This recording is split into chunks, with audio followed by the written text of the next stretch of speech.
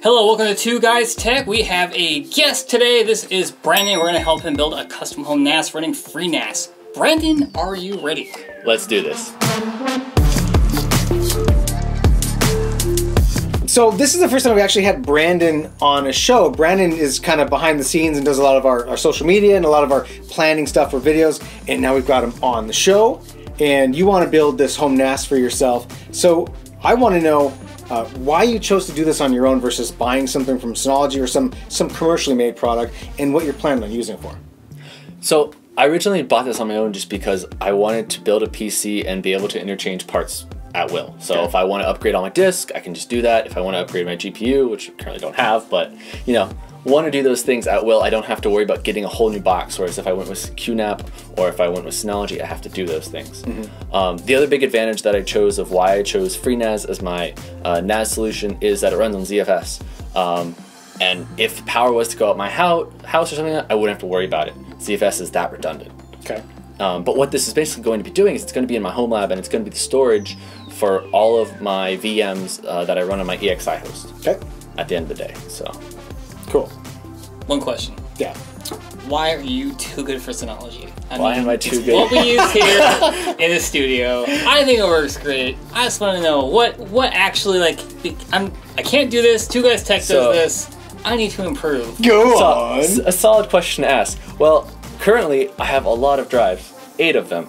If I want to buy an 8-bay Synology, that's, I don't know, $600 to $1,000. Yeah, dude, it's not cheap. It's not cheap. You do get a lot with it. I'm not right. disagreeing with that, and I'm not saying it's a bad product by any means. I think it's a great one, and I think it's perfect for if you just want a plug-and-play solution. Synology, send him an ass.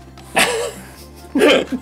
Okay, all right. So enough talk. Let's talk about the hardware you chose, and let's get to building this machine. What do you say? Let's do it. Let's look at the hardware. The core of our system will be powered by a Ryzen 3 3200G. At 3.6 GHz, this 4-core, 4-thread processor should give us plenty of horsepower to run our FreeNAS. The 3200G also comes with an integrated APU, which means we don't need a graphics card.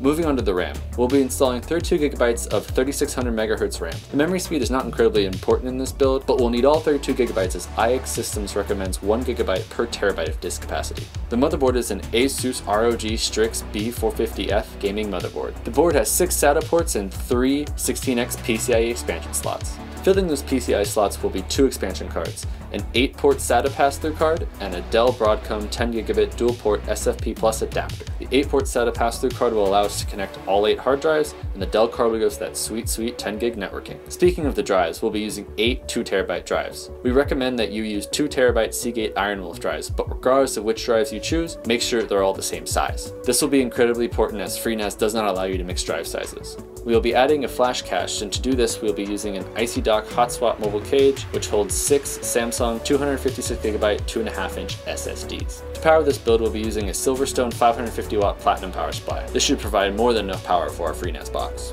We'll be using 2 USB sticks to install our FreeNAS OS.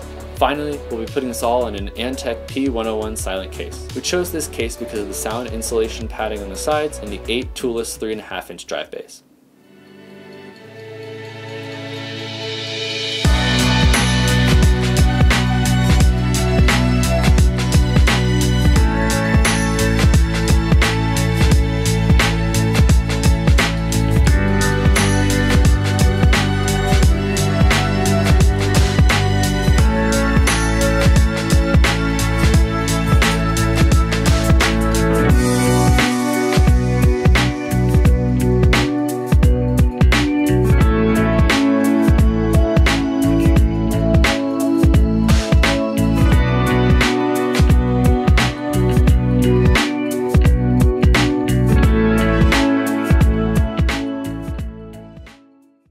We're going to zip through the installation of FreeNAS here because full setup and configuration deserves an entire video. If you're interested in a more detailed how-to video for setting up FreeNAS, please let us know in the comments below. Once you boot from the USB drive in the front, choose Install and select our 2 16GB USB drives.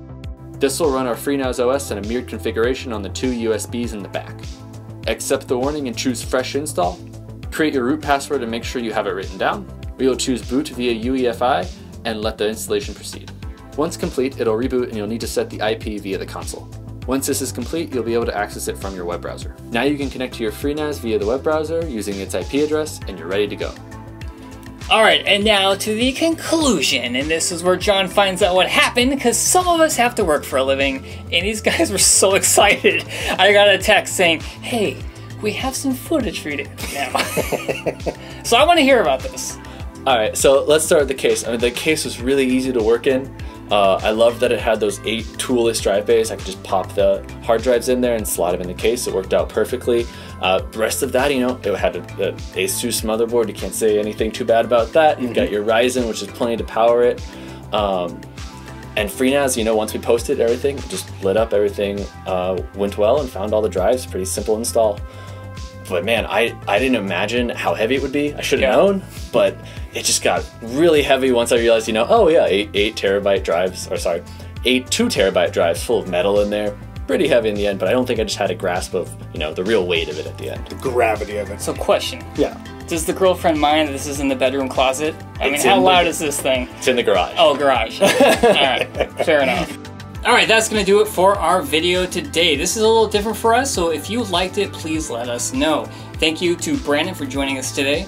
If you want to see more about this topic, you know where the comments are. Just let us know, and we will get these guys back together and work on that. And if it's the first time you've seen us, please consider subscribing because it really helps us out and keeps us making these videos. We've got a website right here where we put all of the results from all the testing we do with the fans, CPU coolers, and all that stuff. Obviously no testing this video, but that's where it goes. We're on Instagram and Twitter at 2GuysTech, so consider following us there. Thank you for watching, and we'll see you again soon.